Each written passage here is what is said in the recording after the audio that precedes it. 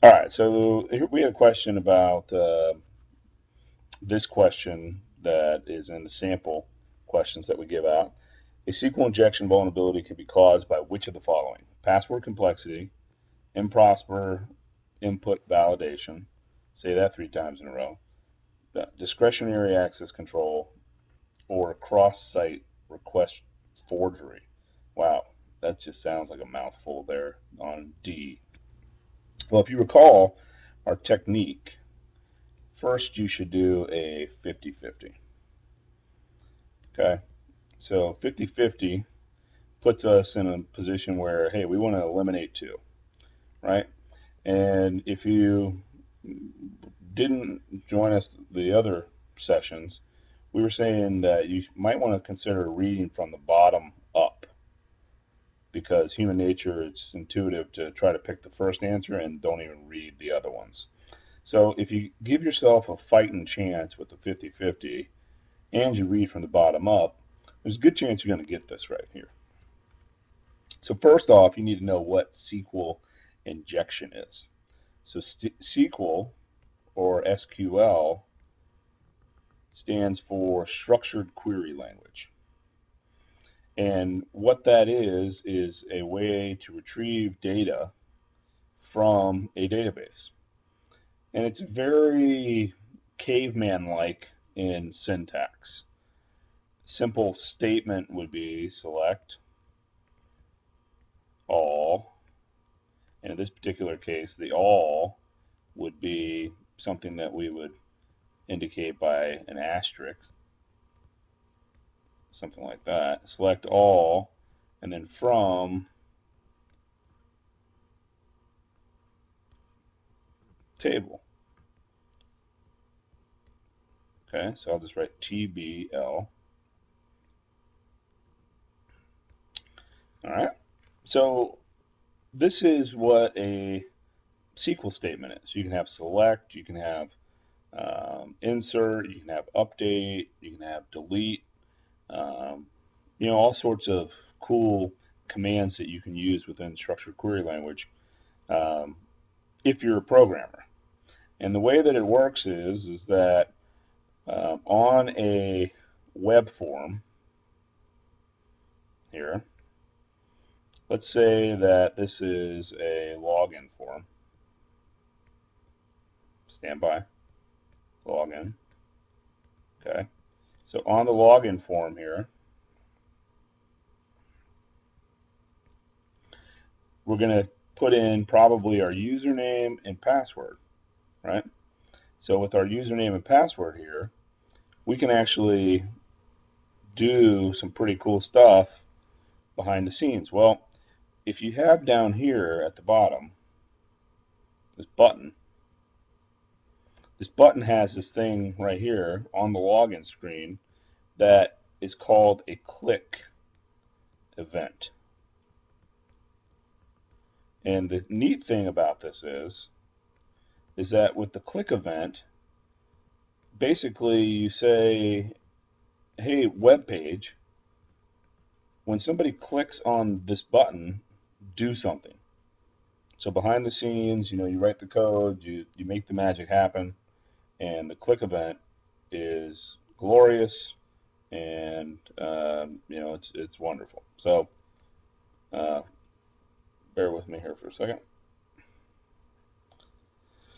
So the click event then happens, and behind the scenes it says, hey, go out and make a ODBC or maybe a Java connection, so JDBC.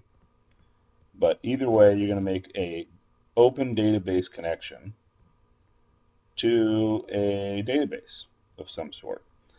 And usually in like Visio or something that we're looking at online, you'll see the database drawn as a cylinder. That's my naive approach to try to draw a cylinder. So click event connects out to the database, wherever that data store is. And then inside of the click event here, there's some code, and it says, hey, select all from database table, And then underneath that, you throw in a where clause where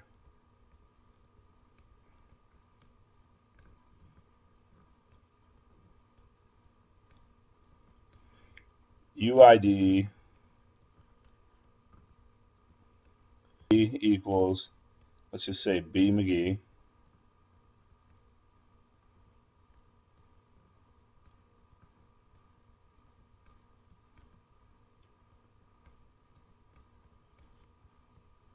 right? So UID equals B McGee, and then you throw in an and statement, and I know that this is taking longer than you were hoping for, but we're going to go ahead and do it anyways. Where UID equals, quote, B McGee, and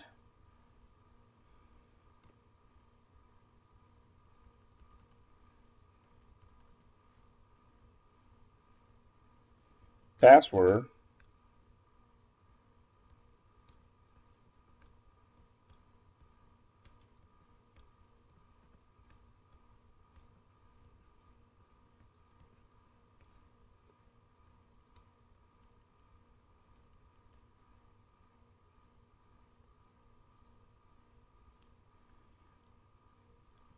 equals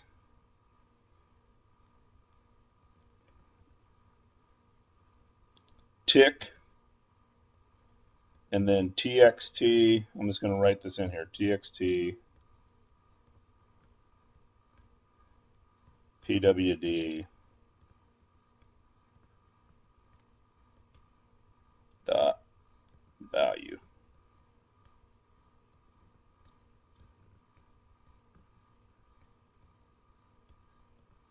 Okay, so check it out. Now, why is that important? Well, it may not be important to you, but to any of these web clients that are out there, this is super important. Because remember, here is the UID. Here is the password, right here. So the text box here, it's filled in with B McGee. Well, the text box here for UID is probably called txt, and you could actually go into debug mode in a lot of the browsers and look at it, but it's probably called txt user ID or something like that. Okay, and the dot value would be whatever is put into that text box here.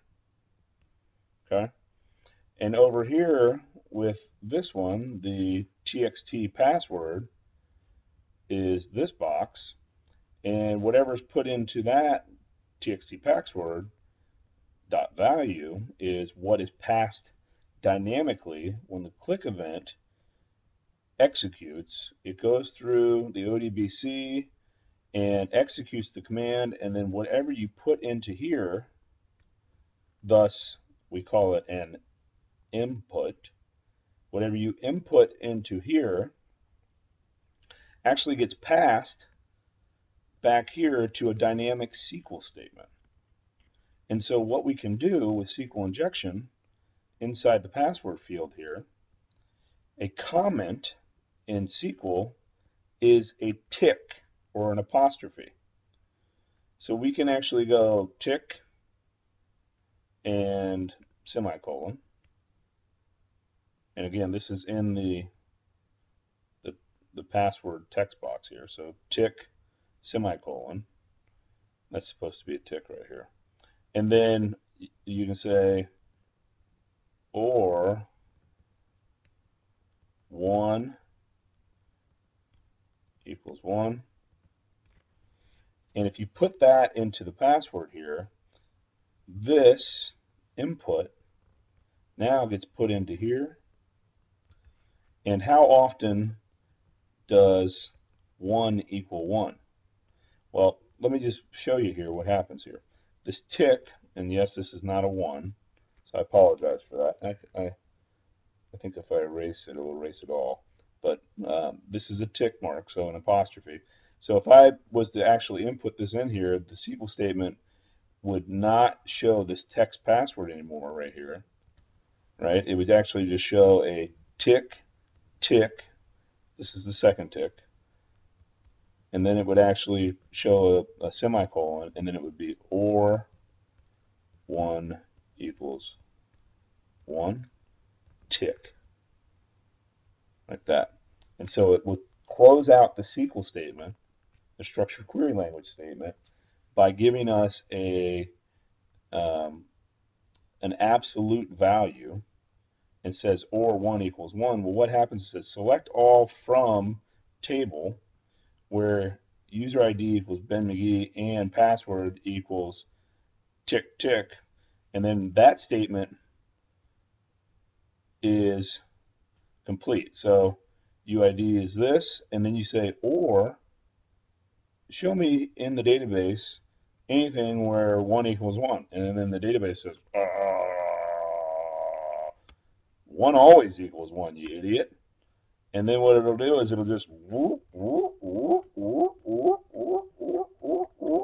return all the records in the database to you, because the input that it was given is an absolute. So now that we've said that, I think that we can go through and answer this question. Let's do that. So let's do the 50-50 rule. Remember, 50-50. And then we'll go from the bottom up. All right, so SQL injection vulnerability can be caused by which of the following? Cross-site request forgery? No, it just doesn't sound right. Discretionary access controls? No. Improper input validation? Yeah. Password complexity? No. So we got it down to the 50-50 right here, and I'm going with B. So let's just go and confirm the answer. Excuse me. I don't even remember which one is that. That's this one right here.